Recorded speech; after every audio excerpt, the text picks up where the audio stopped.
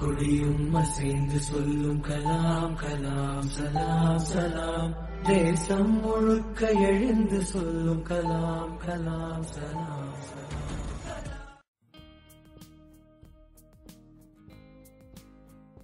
The feeling, whenever I give something, I feel happy. You see, this is you try. That whatever you may have knowledge, you have sometimes better economy you may have.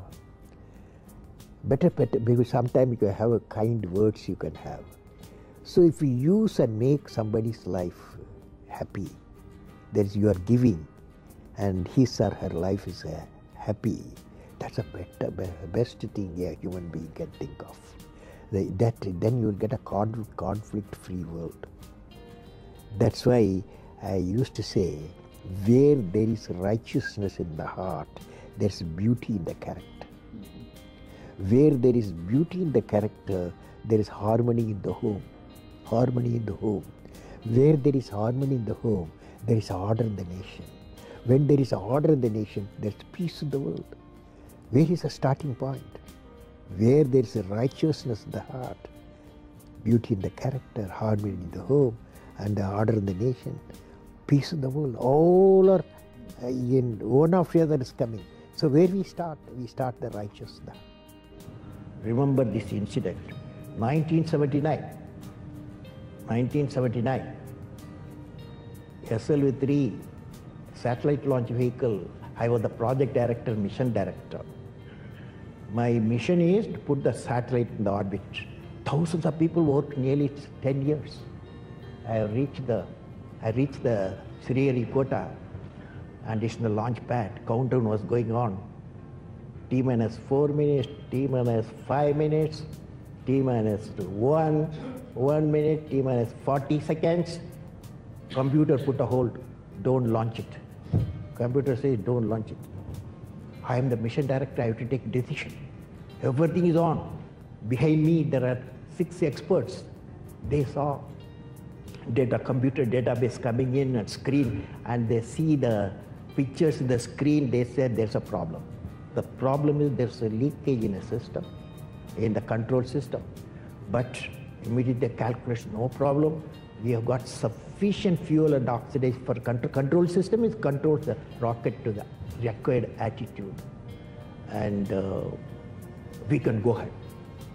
Now, of course, my expert's view, but I took the decision. Problem is mine. Finally, I took a decision. I bypassed the computer, I launched the system. Okay, I launched the system. Follow went. First stage worked is a 4-stage rocket, and second stage got mad. It went to spin. Instead of putting the satellite in the orbit, it put in the Bay of Bengal. 1979, it was a failure. It was a failure. First time I experienced my failure. How do you manage the failure? Success I can manage.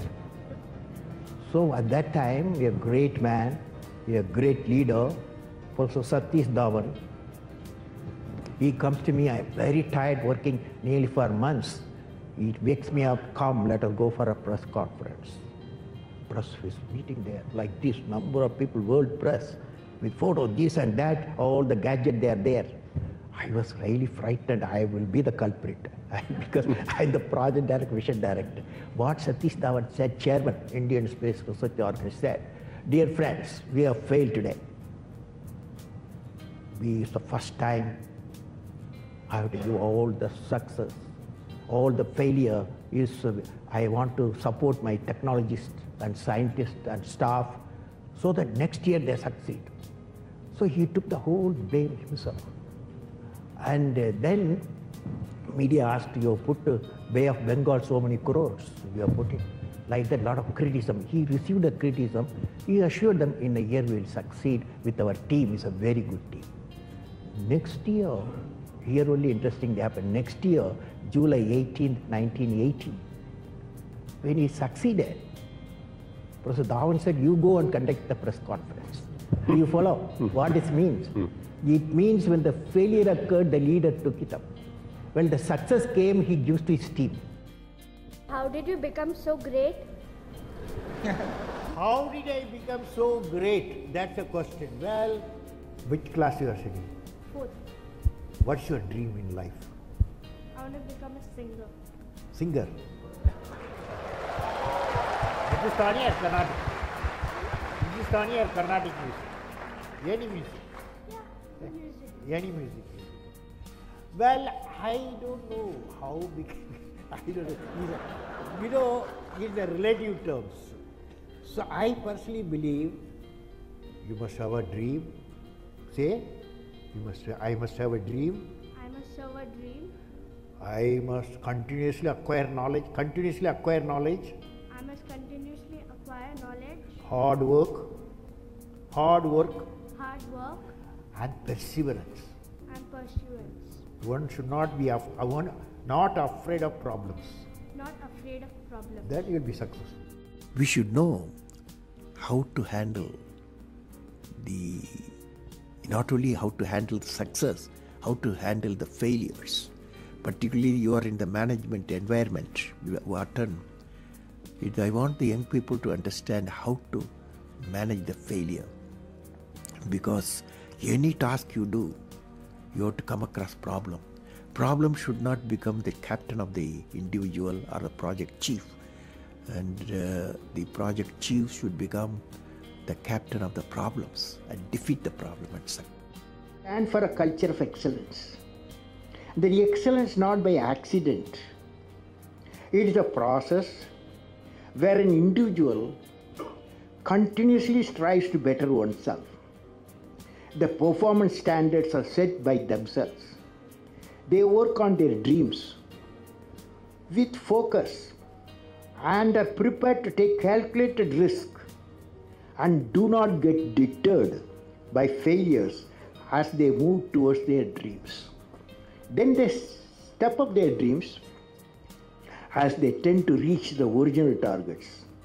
They strive to work to their potential. In the process, they increase their performance, thereby multiplying further their potential. This is an unending life cycle phenomena, culture of excellence. They are not in competition with anyone else but themselves. That is a culture of excellence. I'm sure each one of you will aspire to become a unique with culture of excellence.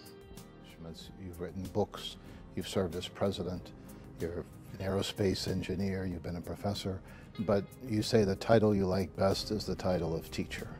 Why is that?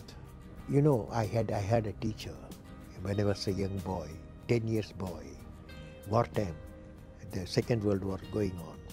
At that time, I used to see in my class, 5th class teacher, in science teacher, his name is Subramania Iyer. He entered the classroom and we used to see the radiation of knowledge from him, When he enters the classroom, my teacher, I see a radiation of purity of life. And the way he taught, my dream got shaped. What should be my way of life? He is the person, the teacher gave me the vision of my life when I was a young fellow. Now a teacher has got the fantastic opportunity to grow minds, to enrich the minds, and give the dreams to the young people and nurture the dreams with them, and they will become a great human being. Sometime they will become better than you, but better than the teacher. So that opportunity you have. And also the teacher, like what I am doing, I am a professor, I can also do the research. Young researchers will work with me. That's a great pleasure when they get the PhD. History has proven that those who dare to imagine the impossible are the ones who break all the human limitations. In every field of human endeavor, whether science, medicine, sports, arts or technology, the names of the people, just now I listed some of the names of the people who imagined the impossible are engraved in our history. By breaking the limits of their imagination, they change the world. You take C.V. Raman, you take Newton, you take Einstein, you take Chandrasekhar. By breaking the limits of their imagination, they change the world. Carefully hear me what I'm saying. I learned, what did I learn from the youth of 11 million people? I learned every youth wants to be unique. Every youth wants to be unique. That is you. Every youth wants to be unique. That is you. But the world around you is doing its best day and night to make you just everybody else. Now, the question is whether you want to be you or everybody else. You? You want to be you? Not everybody else.